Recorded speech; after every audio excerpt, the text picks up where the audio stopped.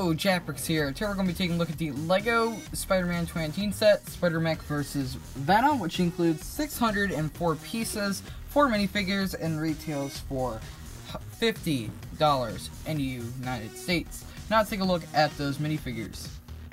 So here's Ghost Spider, Gwen Stacy, Spider-Gwen, whatever you want to call her, but the design of this is pretty good. I wish there was some detailed leg printing, but this is based off of LEGO Marvel Superheroes 2, so the design of this is supposed to be accurate to that, and it looks pretty good. I do like the face print on there, just like, and she does come with one of those web pieces, and she does have some back torso printing right there, and the hood in white is not the easiest thing to get, so I'm really happy getting that. The torso print is very good too, and it's pretty accurate to the Spider-Verse movie, so a lot of people will buy the set just for that. So here's the design for Venom, and this is new and exclusive. We haven't even gotten a new Venom since, what, 2013, I want to say. Thank God I actually have that old one, because that one goes for a lot of money these days. But the design for that face print is a new design, and there is a new torso print, along with a new back torso print.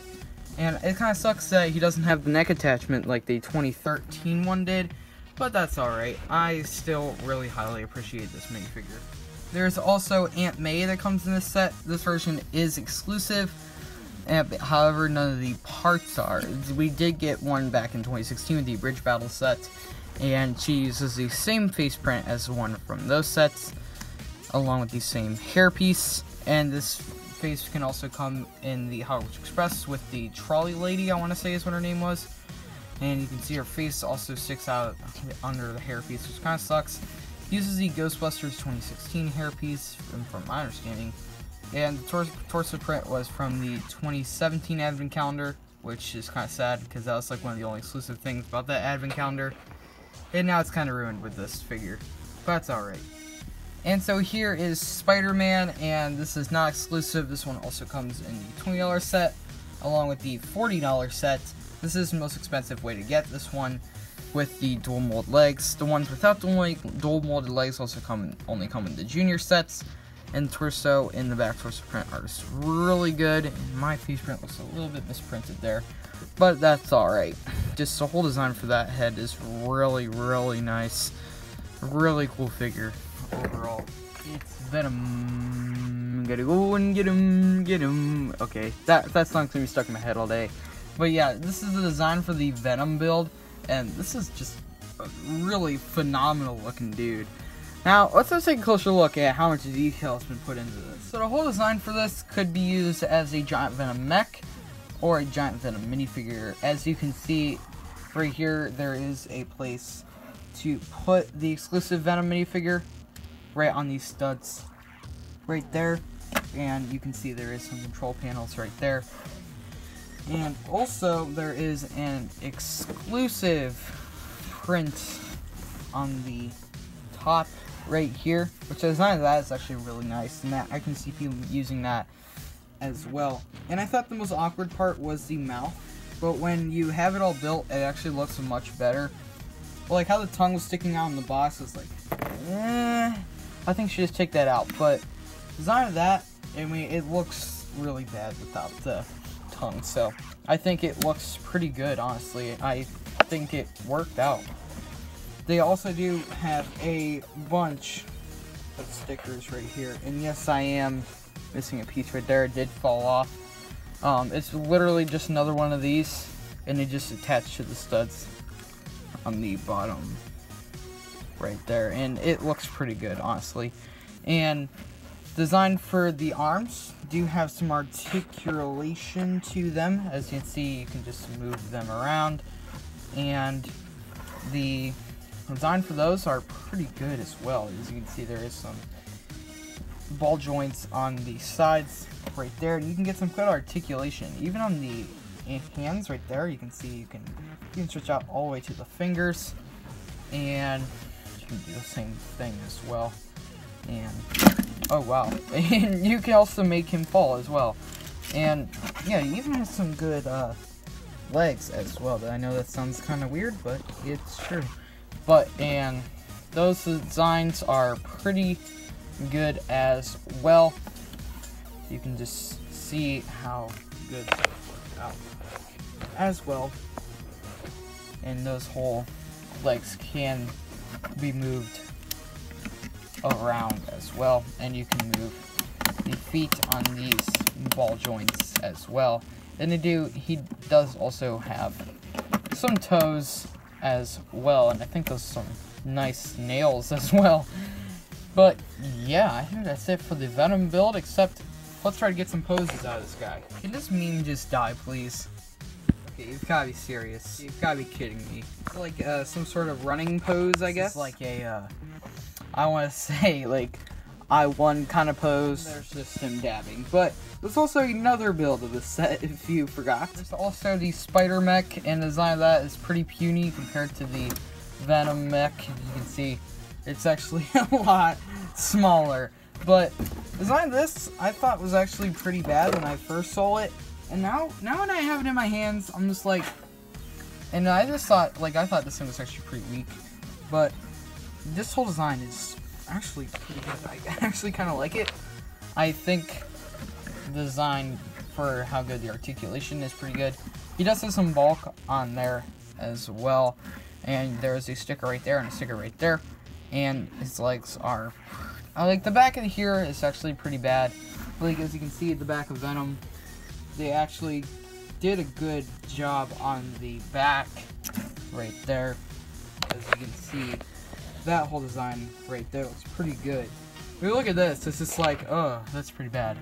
But there is a little shooter right here. There is like a little stud shooter, and you could just put studs right there, and your hands shoot out.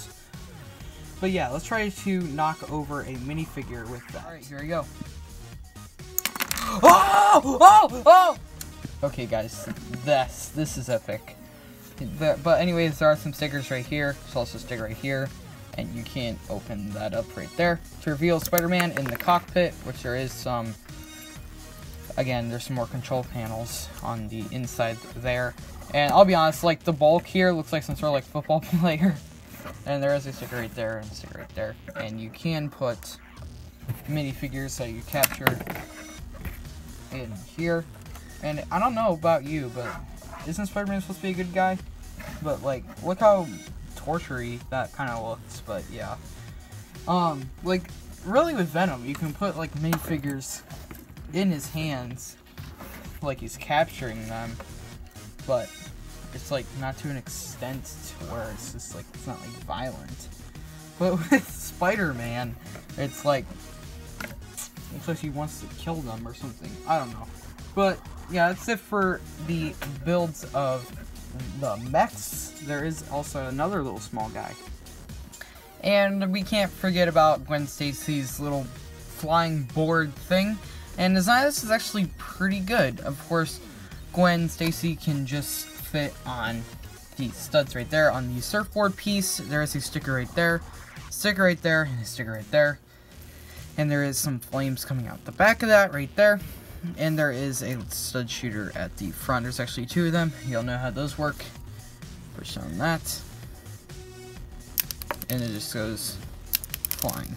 But yeah, that's it for the builds of the set. Let's take a look at the packaging and then the final verdict.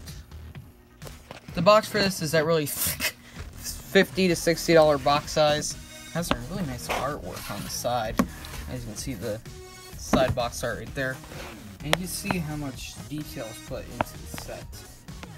So, I'll be 100% honest with you. I barely have any complaints with this set. At first, if you didn't see my original thoughts on this set video, please don't watch the video. Well, it's my most popular video, but it's kind of sucks because I didn't know what the heck a microphone was 6 months ago. But the design for this set is phenomenal. Okay, I'll be honest with you. I thought the Spider-Man was actually pretty bad, but now that I have it in person, I'm like, it's actually not terrible. But of course, the best part here is the big giant Venom mech, which I think is absolutely just stunning. You could either make it a giant Venom mech or a giant Venom minifigure, and I think it works either way. You can get a lot of posability out of it. Even the back of it looks pretty good. The minifigures in here are really good as well. Of course, that Spider-Man isn't new, but it's very common. But it is a new figure though, and it's a really nice figure to get. The new Venom is long overdue. So Gwen Stacy finally getting a minifigure is pretty awesome. Besides like a leg printing, and a new Aunt May is always pretty good. We haven't gotten one of those since 2016, so I'll give them the nod to that. I'll be honest with you, the really big complaint I have with the set is just like the back of the Spider-Mech is pretty bad. I think they definitely could have did a better job with that, and the whole design for that. The rest of it though is pretty good. I do like the capturing feature right there, even though it kind of looks kind of awkward. And really, there's no other bad things to say about the set. So after that, I have to say, rate the set A. Definitely go buy it. It's on sale already for some reason. Like, why? But okay. But yeah, highly recommend the set. Go buy it while you still can. And yeah. But that's it for this video, though. Make sure to like this video and subscribe, and I'll see you guys later. Peace out. Bye!